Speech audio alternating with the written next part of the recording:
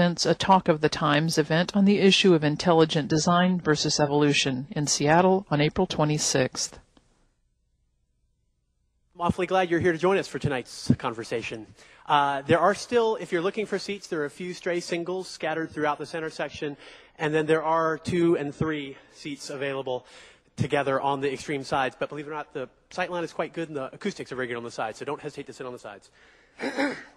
I'd like to welcome everybody to this, the first of 2006's Talk of the Times, which is a series we do with the Seattle Times. We're glad to sponsor tonight's event with them. I want to call your attention to a few upcoming events at Town Hall before I get to introductions of the speakers.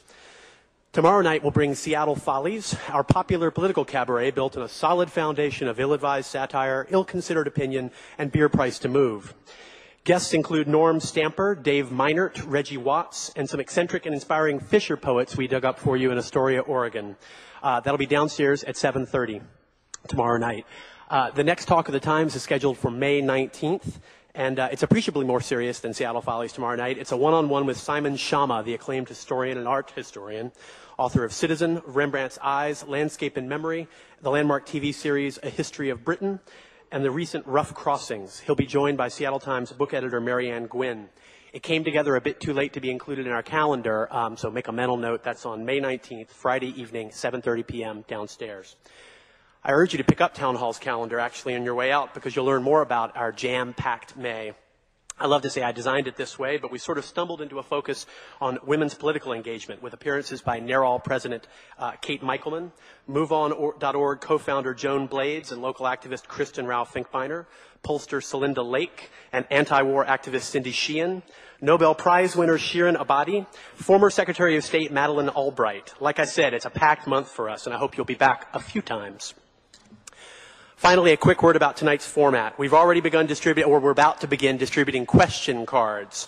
You'll want to write down your name and any question you might have, and we'll be back to pick them up from you in about 30 minutes. We'll use these questions to conclude the evening after a moderated conversation. Know that we may not be able to get to every question, so write your name, write your question, and we'll do our best to get to it. As anyone who's followed the subject of tonight's conversation will tell you, even the semantic frame of the issue proves debatable and hotly so. So I'll tiptoe into it by saying that the Seattle Times and Town Hall are pleased to welcome to the stage 2 of our region's most articulate voices in the recent and contentious conversation about the nature of the origin and development of life. And that there's a reason tonight's conversation between 2 scientists also sits comfortably within the purview of the paper's chief political reporter. Stephen C. Meyer is the Director and Senior Fellow of the Center for Science and Culture at the Discovery Institute in Seattle. He earned his PhD in the History and Philosophy of Science from Cambridge University for a dissertation entitled Of Clues and Causes, a Methodological Interpretation of Origin of Life Studies.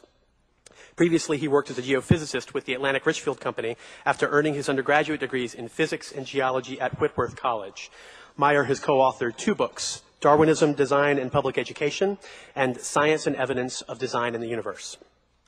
He is joined on our stage by Dr. Peter Ward, a paleontologist and University of Washington professor of geology, biology, zoology, and astrobiology. His work specializes in the Cretaceous tertiary extinction and mass extinctions generally. He is the author or co-author of 12 books, many on biodiversity and the fossil record. Titles include Rare Earth, Why Complex Life is Uncommon in the Universe, Gorgon, Obsession, Paleontology, and the Greatest Mass Extinction, and his latest, Life as We Do Not Know It, the NASA Search for and Synthesis of Alien Life. Here to lead tonight's conversation is the Seattle Times' esteemed political reporter, David Postman. Ladies and gentlemen, Stephen Meyer, Peter Ward, and David Postman.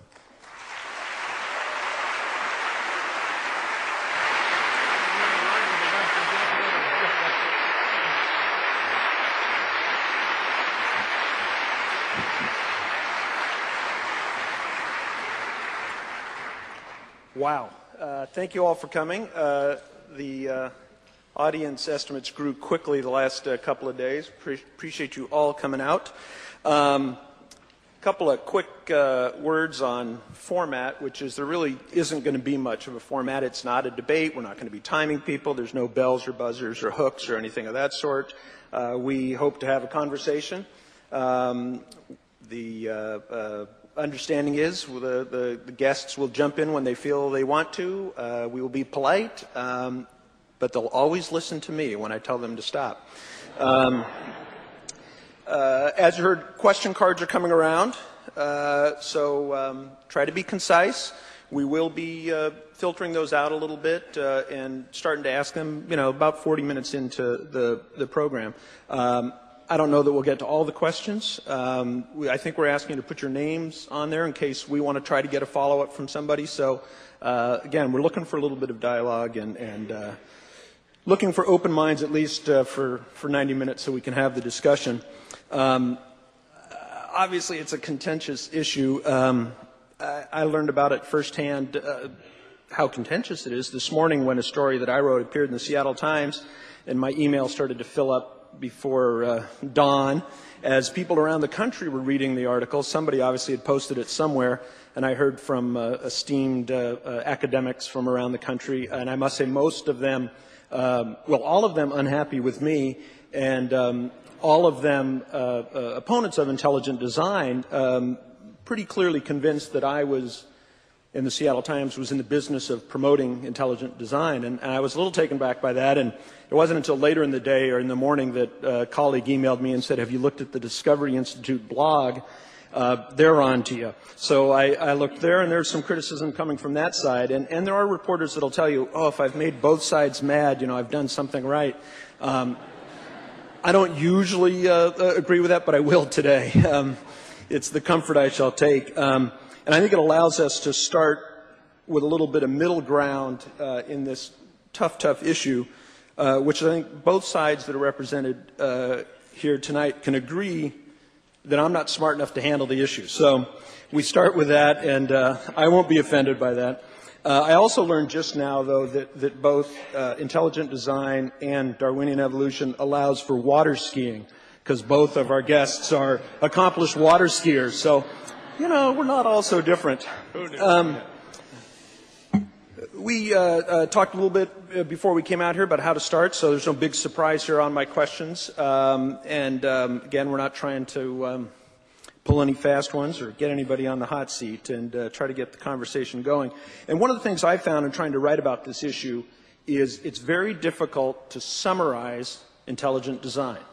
Partly because it's complicated, partly because it's controversial, and newspapers don't have a lot of room. We get a paragraph or two to say this is what it is, not books to say what it is. So that's a difficult thing, and I must say the advocates, the promoters of intelligent design don't usually agree with how it comes out in the newspaper. So I wanted to start, with giving you the opportunity to tell me and all of us, if you were charged with that, if you had a paragraph or two to explain intelligent design to newspaper readers, not to scientific readers or anybody else, how would you do it?